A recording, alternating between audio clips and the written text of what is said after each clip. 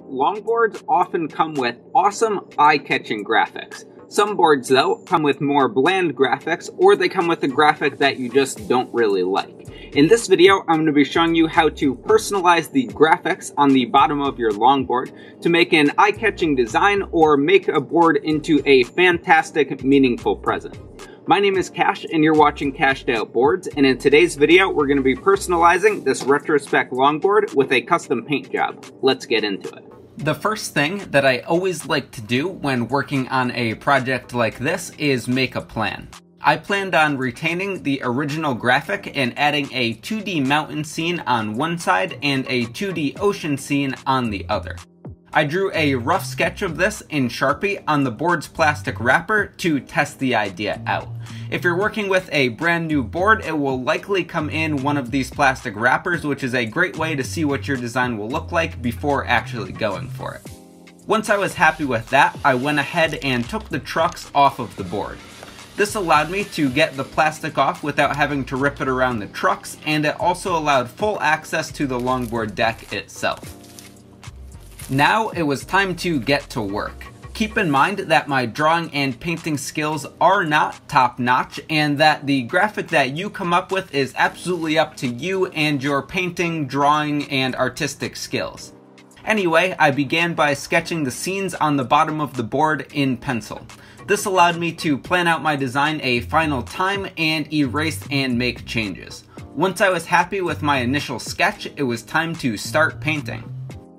I chose to use acrylic craft paints for this board. I chose these because they're very inexpensive at about $1 or less per color, and I already had them. Once again, this is not a painting lesson, as I'm probably not the best person to learn that from, but anyway, I got to work painting over my sketch design. I found with most colors of this paint that 2 coats were necessary to get good coverage, as you could see here. Slowly but surely, I went through all my colors and was able to get the board in a place that I was happy with. Eventually, I ended up covering up all of my pencil sketches with paint, and it was looking pretty great.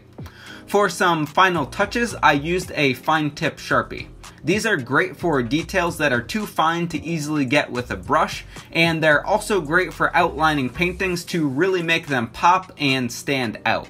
Remember that this method of adding graphics can be used for any type of painting, not just hand painting, and you could do stenciling, splatter paint, or really whatever you could think of.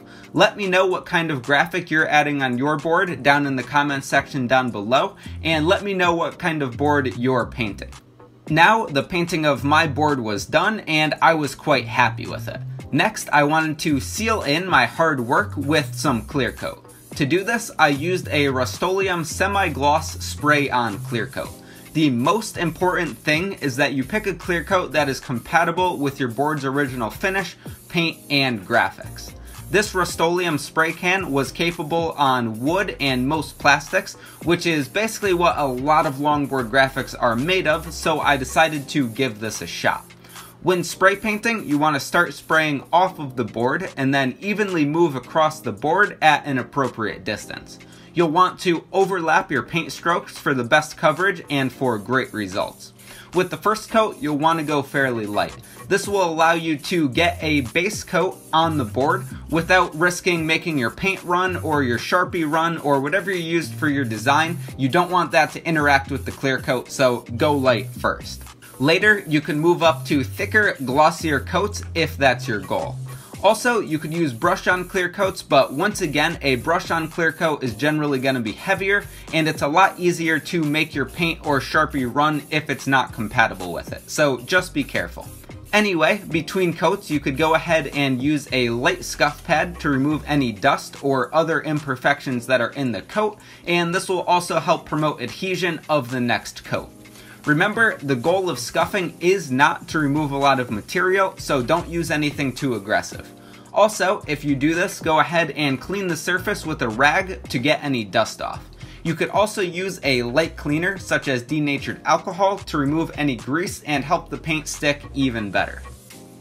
As a side note, I'd actually recommend scuffing the board's original graphic before even starting to put your new graphic on, as this will help the first coat that you spray on stick better and help whatever you use to paint the board stick better.